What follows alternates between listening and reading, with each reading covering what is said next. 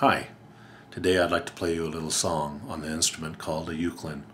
The spelling of that is Ukelin. It was made and distributed by International Music Corporation in Hoboken, New Jersey, usually sold door to door by salesmen on commission on payment plans.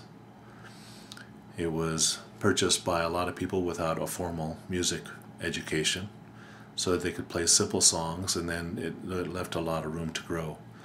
As you got better with the melody and harmony, you could actually complement your own songs. This instrument is 24 inches long, 5.5 inches wide, and only 2.5 inches high. Played on a table or on your lap. Your right hand holds the bow like a violin, and your left hand has picks on your fingers and on your thumb, and you can actually play the different parts of the song that complement the bow.